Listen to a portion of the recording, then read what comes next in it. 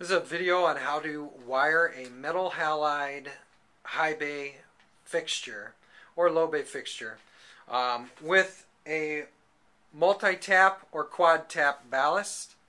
It's going to have a 120, a 208, a 240, and a 277 lead, which you're going to select from the junction box.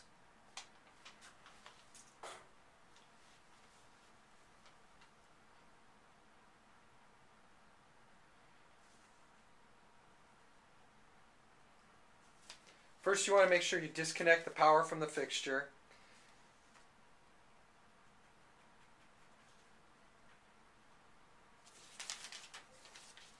There's several leads that come out of the fixture. This box is usually attached, and I'll show you where it's usually attached first. And usually some of the wires are tucked in, and it slides on and then clips onto the end, and there's a screw that screws in this end. This is where your hook mount is going to be, and you're going to wire a cable or whatever in there if you have a hook, such as this. There's all sorts of wires coming out of here. The green is the ground, like usual. The white is the common, and it's actually marked as common on the wire. I know you probably can't see it from there. And then you have all your power leads. You have, on this particular fixture, you want to make sure that the wires are correct and marked appropriately. On the black and green wire, which may change from fixture to fixture, you'll see on the wire itself, it'll say, I'm pretty sure this is the 120, but you got to look real close. And this one happens to be printed over. It says 120, very fine print, but you want to make sure you see the 120 lead. That is, if you have 120 power, these are the only three you're going to hook up, which is going to be your 120 hot, your ground, and your common wire.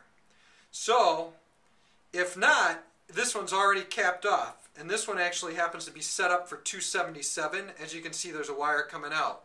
But you want to make sure that you have 277 service when hooking it up. If you hook it up to a 120 and you have 277, the fixture's not going to come on. So, on the other leads here, you're going to see the orange lead on this one. It's going to change on your fixture too. Is a 208. If you have 208 service, you're going to hook, and we're going to go through each and every one of these. You're going to hook up your ground, your common, and then your 208. Same thing. Now if you have 277, or actually let's do the 240. So this one on this one is a purple. It's also printed on the wire, 240. And if you're hooking this up to 240, you're going to go with the same thing.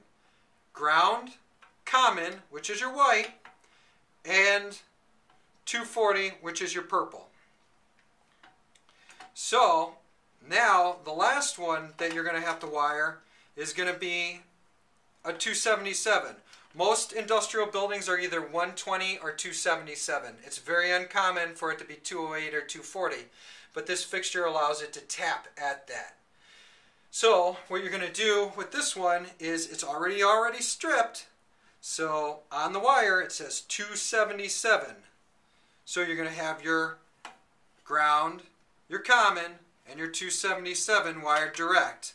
The rest of these wires are going to be, as these are, capped off and tucked back in here.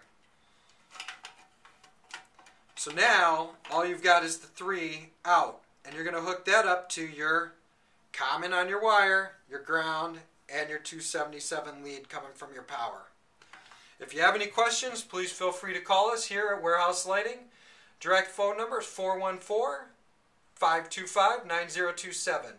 This is how to hook up a high bay or a low bay. Remember, this drawer is removable. You can tuck the leads back into the fixture inside, and you're good to go. You also want to make sure when lighting up your fixtures that you're using the correct bulbs.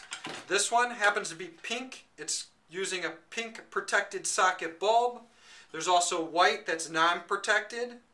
And you can sometimes tell in these, you'll see inside the socket that the little nipple will go directly into that crevice.